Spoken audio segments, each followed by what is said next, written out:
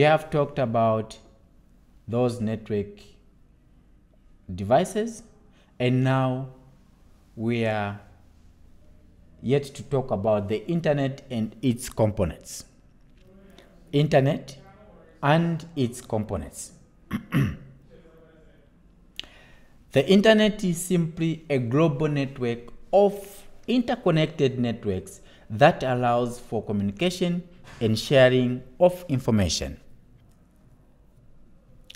Components of the internet include the World Wide Web, abbreviated as WWW,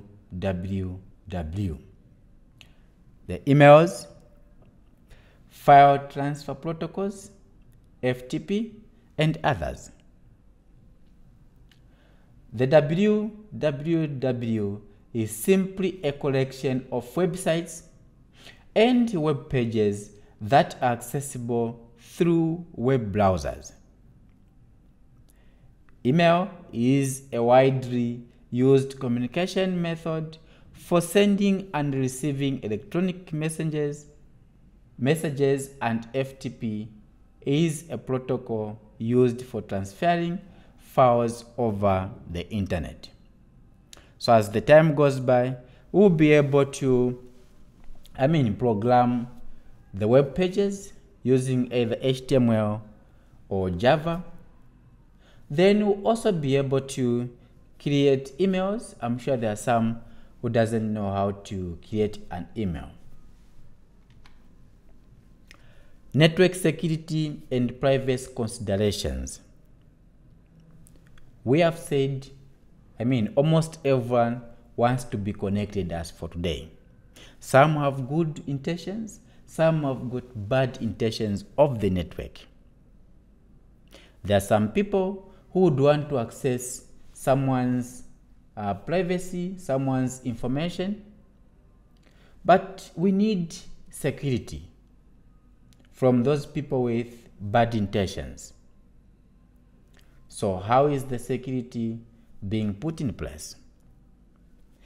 Network security and privacy are important considerations in computer networks to protect against unauthorized access, data breaches, and other security threats.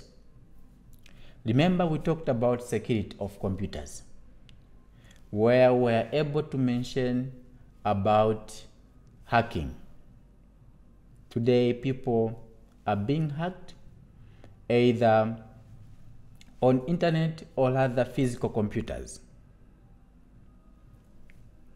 Also, the network security refers to the measures and protocols implemented to protect a network and its data from unauthorized access, malicious activities, and potential threats.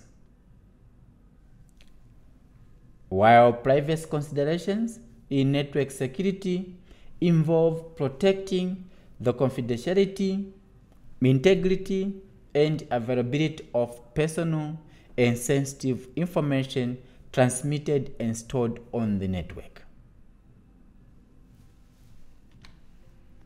So, be able to give definitions over the network security and privacy considerations, and be able to describe each one of them.